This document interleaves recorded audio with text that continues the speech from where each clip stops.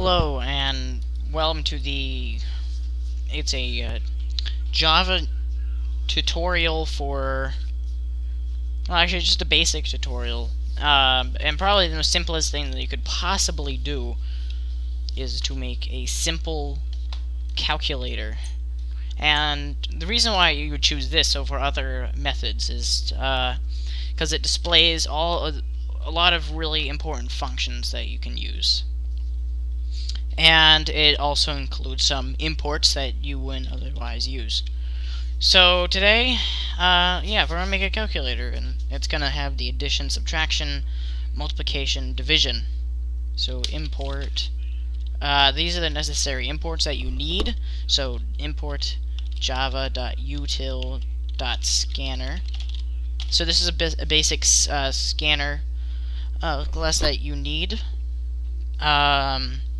to receive user input from your keyboard. And as you see over here, it says calculator.java. That's the name of the program, and so the class name has to be calculator. And you need to put a bracket here, and then this is another thing: public static tick void main string args. Alright, so this is the basic beginning, which is good. And now we need to make the scanner function. This will, receive user inputs. So scanner user input equals new scanner system dot in. Okay, so I'm going to close that statement. So this scanner is now called user input, which is good. That's exactly what we want. Now to actually start the program, so we create a new string called we're going to call it part 1, and close that. And now I'm going to have a basic print function, system.out.println. So there's a difference between there's a difference between print line and just print. Print line is just a return statement, which in other words is just pressing enter. And well, if you just do print, it's just one continuous line. It doesn't do anything to it. There's also a bunch of different things where you can do a force return, which is a \n, that's n, or force a tab, which is /t. So now system out println, and so now we're going to gather the user input. pt1 dot equals user input dot next. So this is going to put attach whatever the user input to point 1. This means that it closes the user input thing, so it doesn't receive anything else after the user presses enter. So now the second statement is string part 2 system.out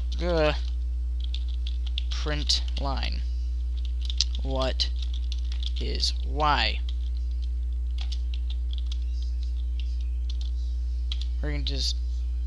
Or I can just do y and x. That's probably gonna be better. There we go. Part 2 equals user input dot next. So okay, so I'm also gonna have a couple other things here. Oh wait, this does not tab. Yeah, it does. So anyway, okay, now this is actually going to, the string is, it's a string. It's not a number or a character. I mean, it could be used as one, but currently we want it to be, since we're going to be dividing, we want it to be a double,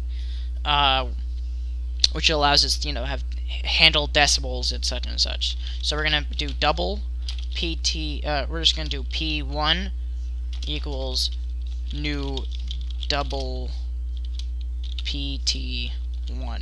So it's going to take this string, which is referenced right here, and attach it to this. And now it's going to be converted into a double, which we can use in some equations.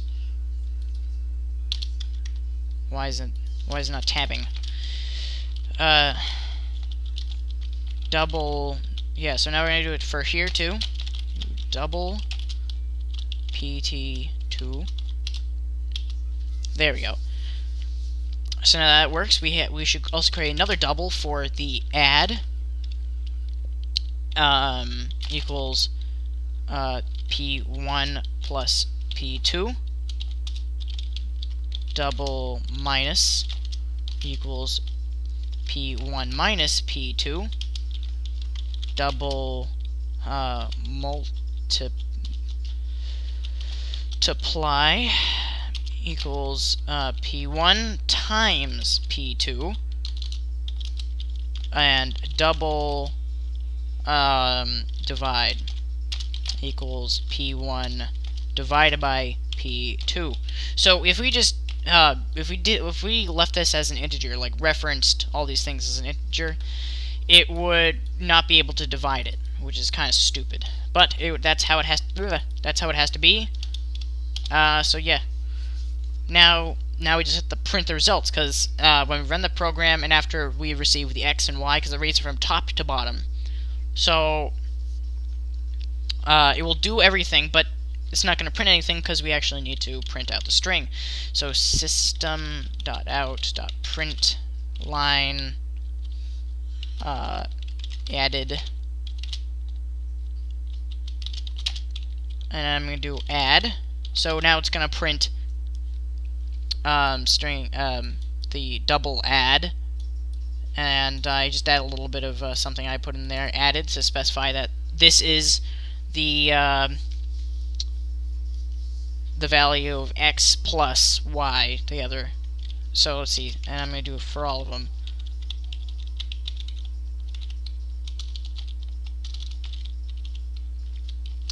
Minus, or subtracted.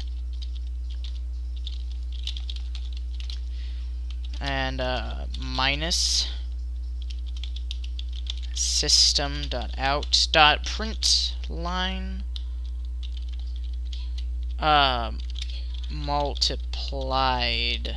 I don't know how to spell multiplied, so sorry if my spelling sucks, because I'm no literary genius. Well, actually, someone can be really good at literature, but suck it, like my teacher. Multiply. Oh, look, it's a cat. Alright, system.out.print line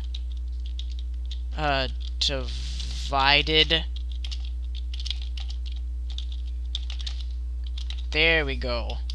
And so now it's going to print out all that. Now we have to close the statements. As you see, I opened 2 statements up here, but I didn't close them, so now I did. Down here, these 2. So now let me just compile. There shouldn't be any errors. Oh. There we go. Now, if I were to click run, it would say X. Now, what am I going to put in? Let's say 10. And let me just bring this up here a bit. And Y, it's going to be 2. Added. 10 plus 2 is 12. Yes. Subtracted. 10 minus 2 is 8. 10 times 2 equals 20. Divided is 10 divided by 2 is 5. So this works. I'm probably gonna add to this so that in a later one where we're gonna deal with including time and date functions and printing out to a file. So you can say, "Oh, this program is opened on, I don't know, December 8th, 2013, and put in this number, and these are the results of that number," and prints it out to a text file or something like that. And yeah, so that's basically it. That's how you would make a calculator in Java. Thank you for watching. Hope this was extremely helpful.